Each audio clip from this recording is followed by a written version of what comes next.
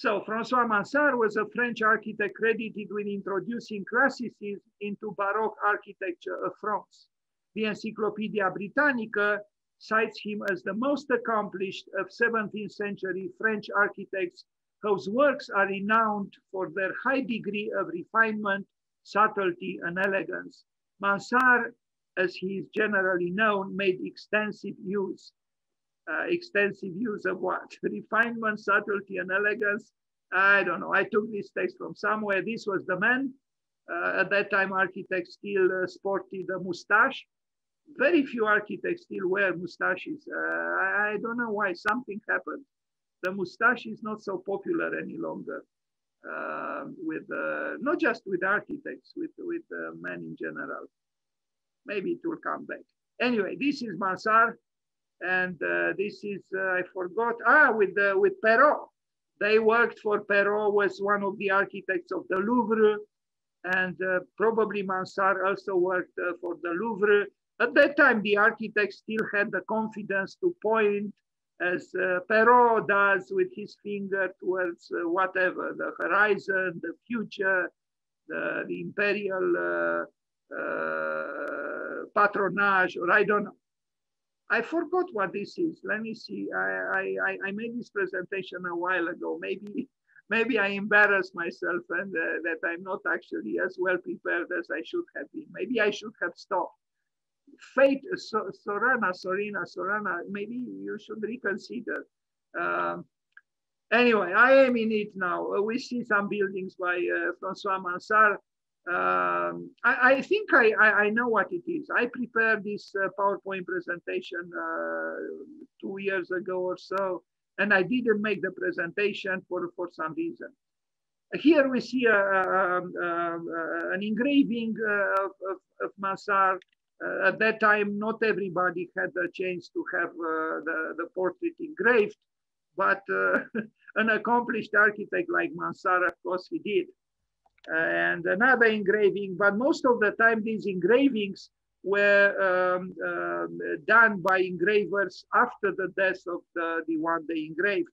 So the accuracy of the portrait is only approximate. But I don't know why I'm a little bit bothered. I know this was just an imperfect introduction. He made it also on some banknotes, on the stamps, as you can see. This is actually the dream of any architect, to make it on a stamp.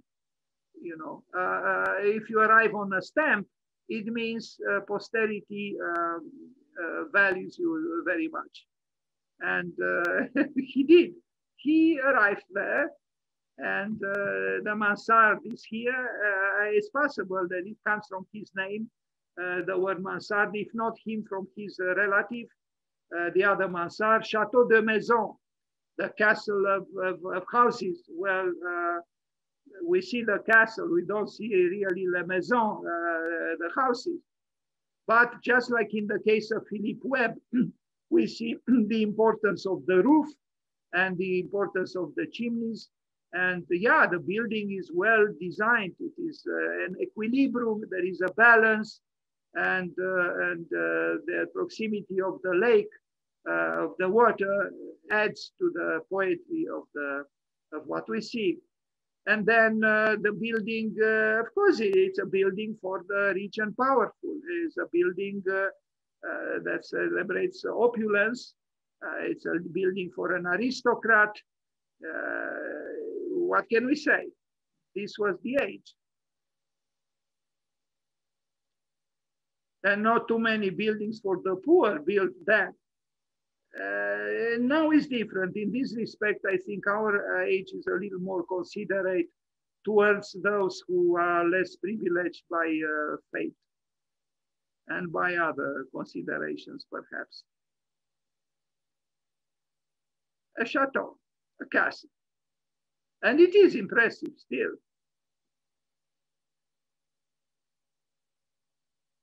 Val-de-Grâce, Paris, a great church. Truly a great church.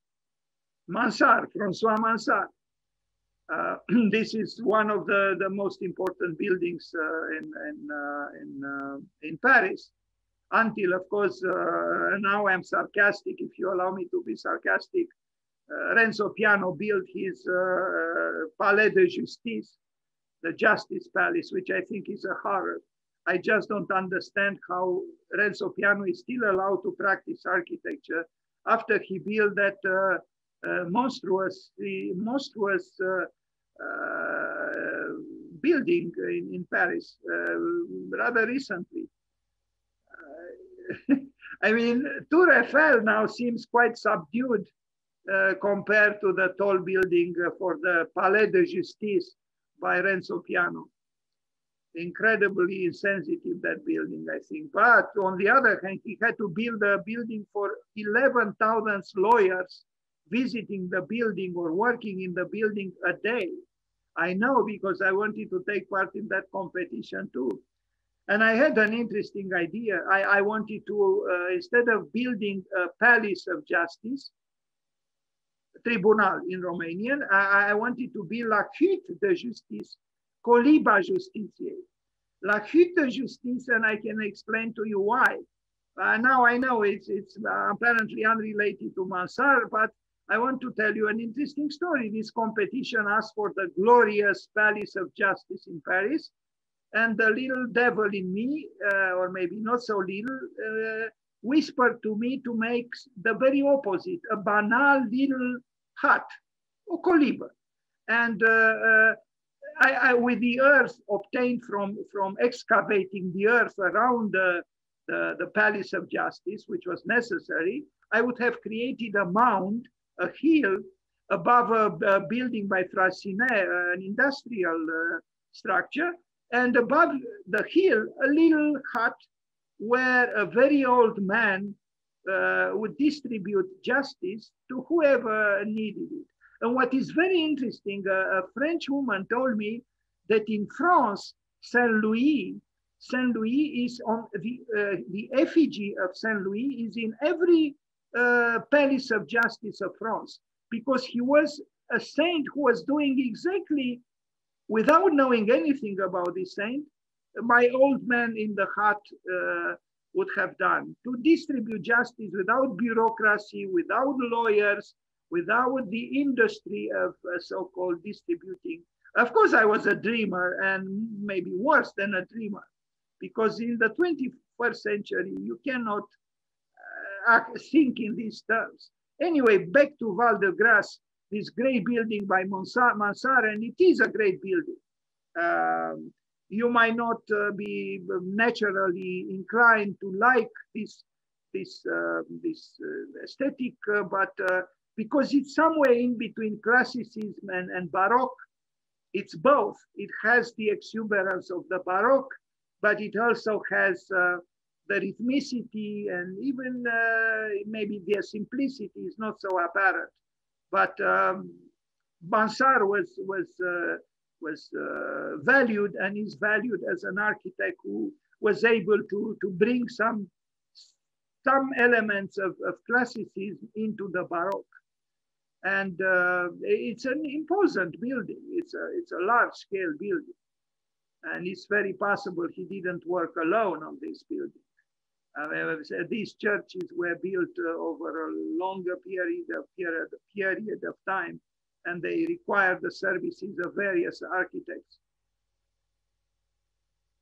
So we move forward. It is strange, when I first visited Paris, again, the little devil, or not so little in me, whispered to me, write a book called Paris, la plus médiocre ville du monde. Paris, the most mediocre city in the world. That was my first reaction when I entered Paris. And I don't know if I would still entertain such iconoclastic thoughts. But at that time, I had this idea. And the French like opposition. They like polemics. I told this to some French people, and they laughed. They said, you should have written it. You should read it, write it. Paris, la plus médiocre ville du monde. It's not mediocre, but I was coming from New York and it looked so small and almost pathetically so, with almost all the buildings the same height, because the Palace of Justice by Renzo Piano was not yet built. Just the Tour Eiffel and Tour Montparnasse were the, like accidents on the cityscape of Paris. Back to Val de Grace, back to Francois Mansart, back to classicism, neoclassicism, back to imperial culture, because we are talking about that. The French Revolution didn't yet arrive. No égalité, no fraternité, and no liberté as yet. Were people more unhappy than us? I don't know. Anyway, the sky almost indifferent above us. So, Val de Grace, Francois Mansart.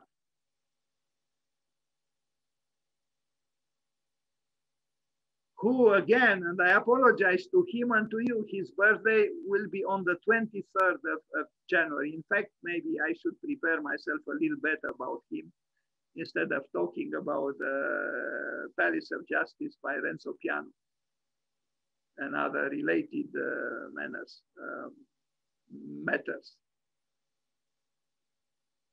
It is a rather disturbingly imperial church, if I can say something like this. The church is supposed to be the house of God, not the house of a human emperor. But this facade, it could have been, anything. It could have been something else, not necessarily a church. And yeah,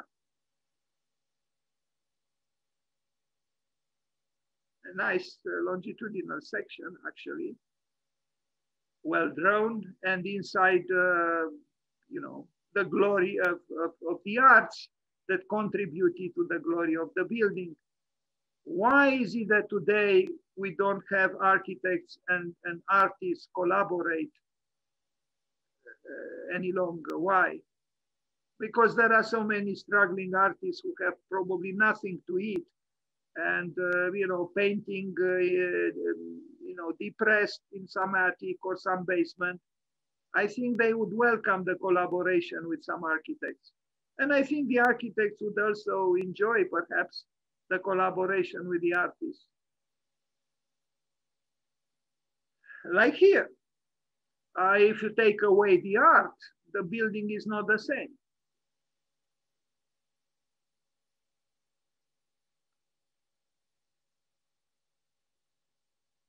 So, Val de Grace, François Mansart, Paris. Paris, la plus médiocre ville du monde. Sorry about this.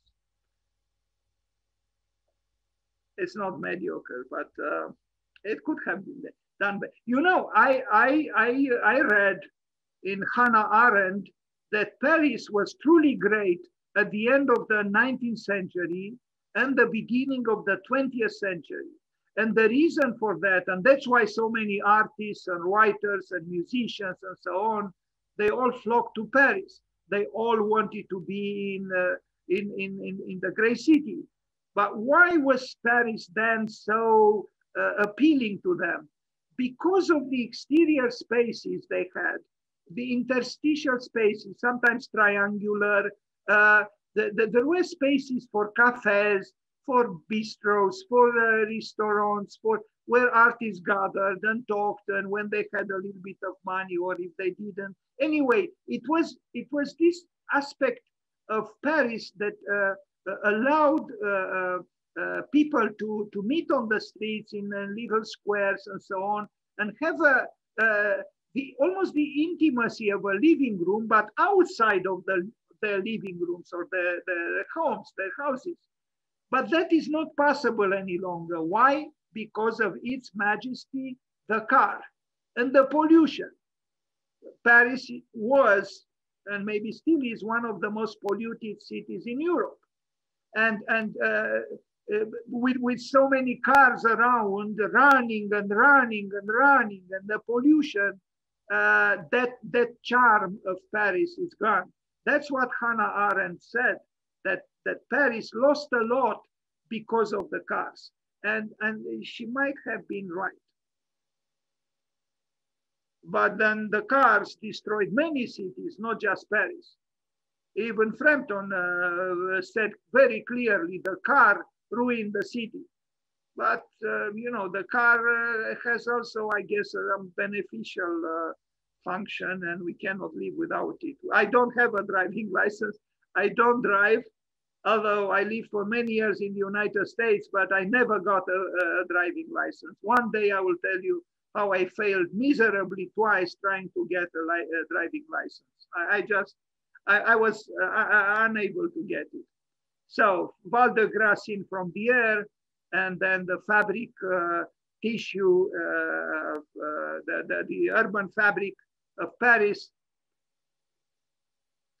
I like this picture, old picture. It's the nostalgic the old picture, Val de Grace. It's a nice picture.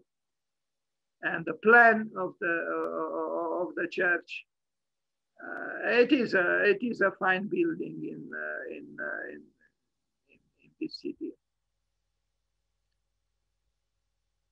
It's just part of a much larger complex, as you can see. So the relationship between the sacred and the profane is probably an imbalanced one, because the profane seems to be much more extended than the church itself.